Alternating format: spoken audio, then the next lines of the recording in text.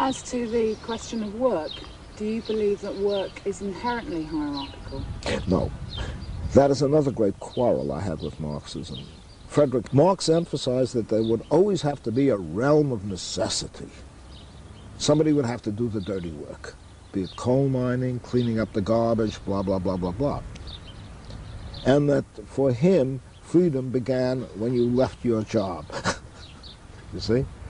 When you left your job, then you would remove your overalls or you remove your work clothing and get into your nice, how shall we put it, free clothing, colorful clothing, and live in the realm of freedom. Now, bit by bit, I began to object to that.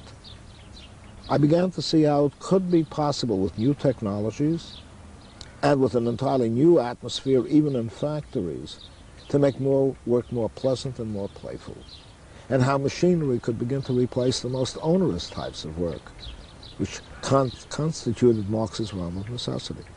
I shifted more and more over, almost unknowingly, to Fourier, Charles Fourier, the great French utopian, more and more unknowingly to the idea that the realm of necessity could be colonized by the realm of freedom, that play could be brought into work.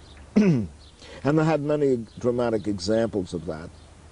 My mother, who was born in Russia, had seen peasants harvesting, and the way they did that was with a sense of joy. They brought vodka with them, they brought food with them, and they turned harvesting into a picnic. This was in a pre-industrial society. And I wondered, why couldn't we extend this whole phenomenon to the experience as a whole, the whole work experience? In other words, turn work into something that is much more playful, much more joyous, much more self-expressive. The whole work experience.